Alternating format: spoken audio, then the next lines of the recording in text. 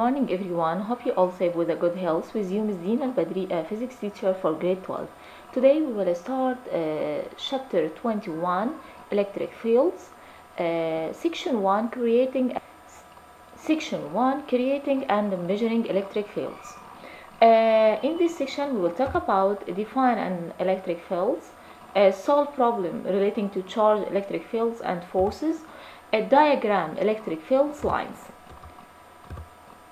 What is the meaning of the electric field? Electric field, it is a force like gravitational force. It's inversely proportional with the square of the distance between 2 points object. Both force can act from great distance. How can a force be exerted across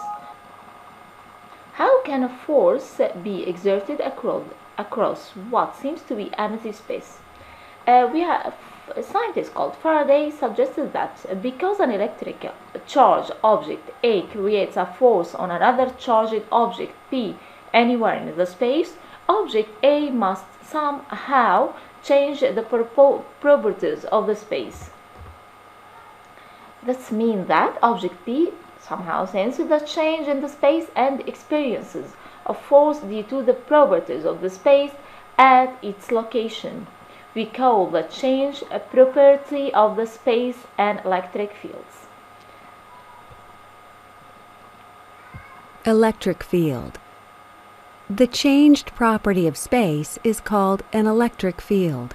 So the change property of the space, we call it electric field. An electric field means that the interaction is not between two distant objects, but between an object and field at its location. The force exerted by the electric field can do work transferring energy from the field to another charged object.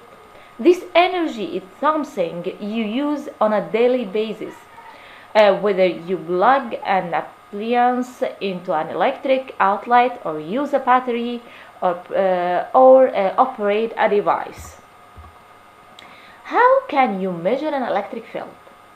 Place a small charged object at some location.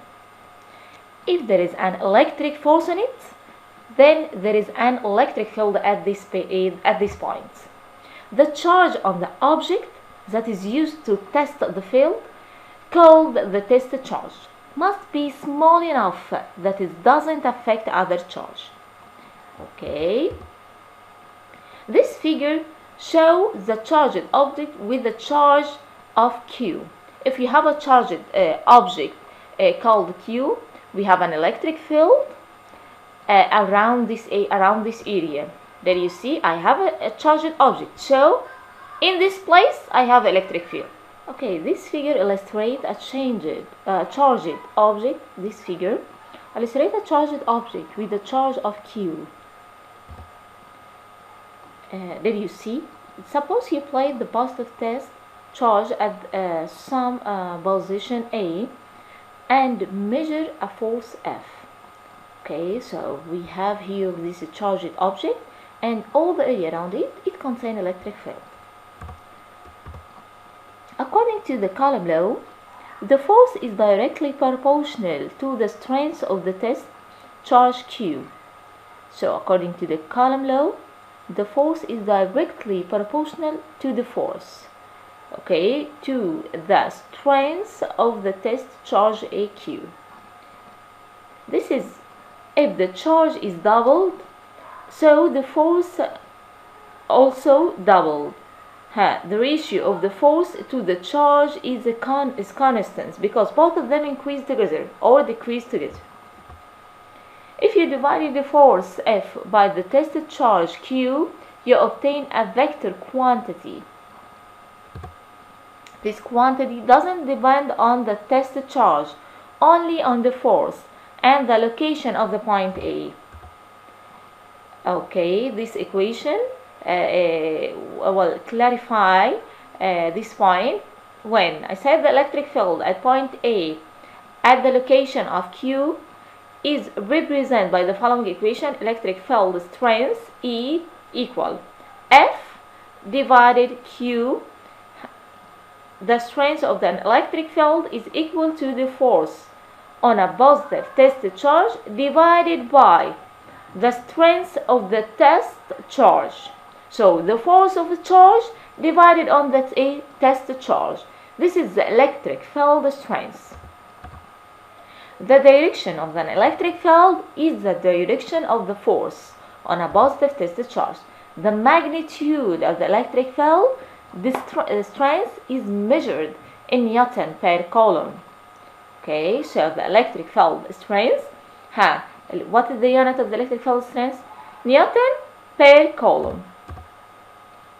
This picture can be made by using arrows to represent the field vector at various locations as shown in this figure. So the length of the arrow is used to show the strength of the field. This picture of an electric field can be made by using arrow to represent the field vectors at various locations as shown in this figure. The length of the arrow, the length of this arrow, is showing the strength of the field. The direction of the arrow is showing the field direction. To find the field from two charges, the fields from the individual charge are added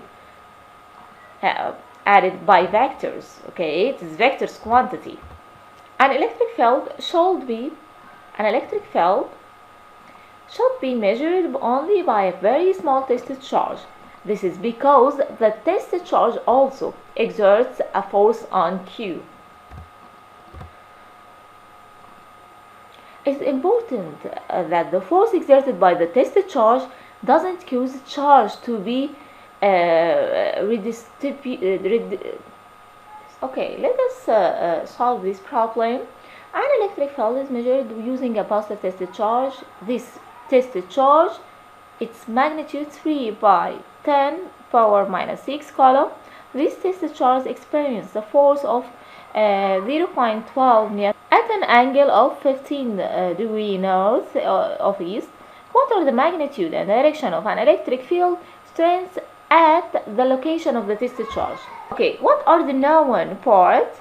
The test charge equals 3 by 10 power minus 6 and the force is 0.12. Want the E. E equal F divided Q. So F 0.12, Q 3 by 10 power minus 6. So E equal 4 by 10 power 4 Newton per coulomb. Okay, in this part he wants you to draw the problem. I think it will be very difficult for you, so if you don't want to draw it, okay, that's okay.